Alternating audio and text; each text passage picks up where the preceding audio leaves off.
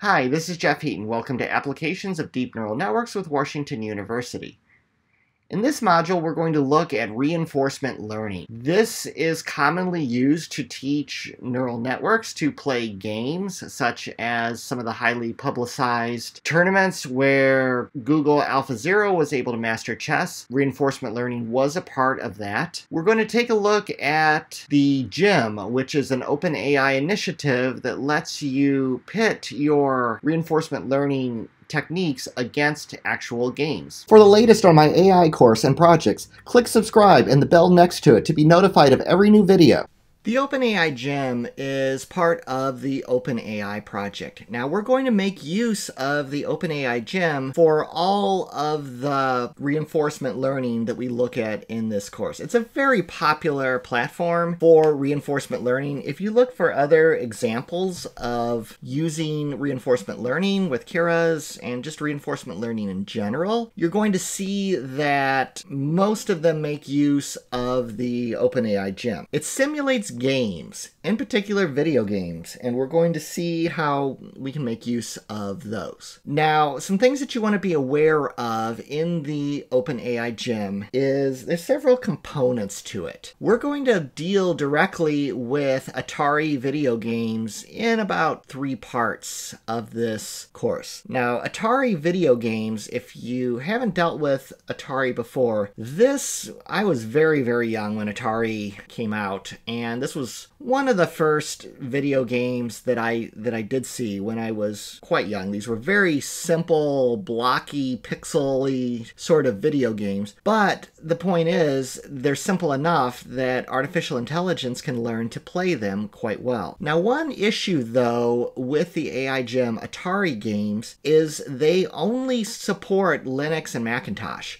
because they need to run an actual emulator in memory that's emulating Atari, which would be probably pretty difficult for Windows. So this is only supported in Linux and Macintosh. There are ways that you can get Windows to be able to do this kind of thing, and I give you some instructions here to do that. I have not tried this on Windows. Most of the advanced machine learning that I do anyway, I will do on my Mac, and then I upload it to the cloud where we run it on Linux microservices. So if you're interested in machine learning, it's definitely good to get familiar with Linux and or Mac. Linux in particular is where a lot of the heavy lifting is done on these kind of things. Now, OpenAI Gym, this is all visual. You're going to see animated video games running through as we do this. So you can't use this on Google Colab because Google Colab is Jupyter Notebooks only. Now we'll see as I take you through some of the examples as we go through the next few parts that make up the reinforcement learning module. I will launch them out of Jupyter Notebooks, but they're running on my local computer and it's popping up a window on my local computer outside of the browser. Because of this, you just can't do this kind of thing in Google Colab. You can do parts of it, but we'll just do the whole thing. I assume that if you're doing reinforcement learning, you'll be running it on your own computer. Now, because of all these additional caveats, warnings that I'm giving you in terms of OpenAI Gym, and you have to run it locally and doesn't work with anything but Linux and Macintosh, because of this, I'm not going to assign an assignment related to reinforcement learning. It's good to learn about it. It's a very important part of artificial intelligence and deep learning, but I'm not going to give you an actual assignment because if you're running a Windows computer, you might well have some trouble with that. There is also, OpenAI Gym is a little bit Kaggle-like, except not as formal as Kaggle. So there is a leaderboard, and if you take a look at the leaderboard, you'll see that it's a GitHub repository, so it's kind of like a Kaggle on the honor system. You can submit your results using advanced training and other techniques and report what your score is. Nobody's really checking it. If you cheat, though, I'm sure other researchers who try to reproduce your research will call you out on it, so don't do that. Let's have a look at AI Gym. So AI Gym is a website. Now, you will be interacting with AI Gym not through this website. This is not like Google Colab, where you are essentially running these things through it. These are all animations that they are giving you, showing you what these these games actually look like. You're not going to actually run things through here. If you want to run AI Gym, you have to pip install it and run it locally on your own computer. This is all running on your computer. It'll pop open a little window that will have things that look just like that. So that's Space Invaders. That's a very classic Atari video game. Let's go ahead and look at the environments. So in reinforcement training, the environment is essentially the universe that you're acting on. It's the game. And you need ways to pull and find out what is going on in your environment. And you're given information about what the environment currently looks like. And there's three main ways that they deal with this in AI Gym. You might be given essentially a position, so a vector, a position and a velocity, just a couple of numbers that describe, like the mountain cart, which we'll use for several of the examples in this course. You're essentially given a position, so the X location of this cart and the velocity. And you're able,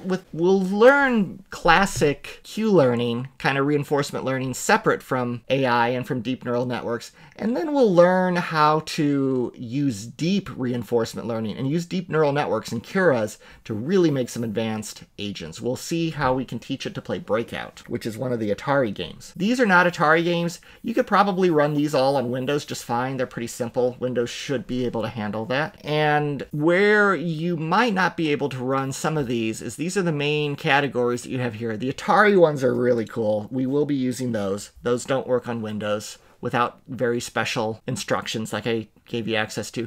Box 2D is a physics. So Box 2D, what's very cool about it is it's a physics engine. So you can incorporate physics into things. So you see how these things fall very realistically? That is a very useful application of Box 2D. And Box 2D is an external library that you can pull into these. I haven't done much with the Box 2D ones. I'm not sure if I suspect that works pretty well on Windows. I think Atari is the main issue. Mujo-Co, that's a physics engine that you have to pay for. And then there's also robotic school ones where you're teaching robots to walk and to dance and to do all kinds of fun things. Atari is the one that we will deal with because this is pretty cool. You're actually receiving input from these. Now for Atari games, usually you're not getting a vector of, say, things, positions and velocities and that. You actually get the image of the screen. So you get a picture of what the video game truly sees. And I mean, that is cool because you're seeing what the human player's eyes would have seen. So convolution networks reign supreme here, obviously. We will work with a game, and there's quite a few games here. We're going to work with this one here called Breakout. We'll see that using a deep convolution neural network and reinforcement learning, it'll learn very quickly to move that little paddle so that the ball actually bounces off of it and goes up here and breaks completely through the barrier in many cases, but doing much better than this random agent here. It's just moving randomly. Very rarely does it actually hit the thing and bounce it back up. But that's the idea of this game. It's kind of like racquetball. You're trying to paddle that ball right back up at the barrier up there and basically break through it. Now, another very interesting thing is there's a whole nother class of games in Atari where you're not getting an image of it, you're actually getting the contents of the RAM that are in the Atari system. It's only 128 bytes of memory typically. These are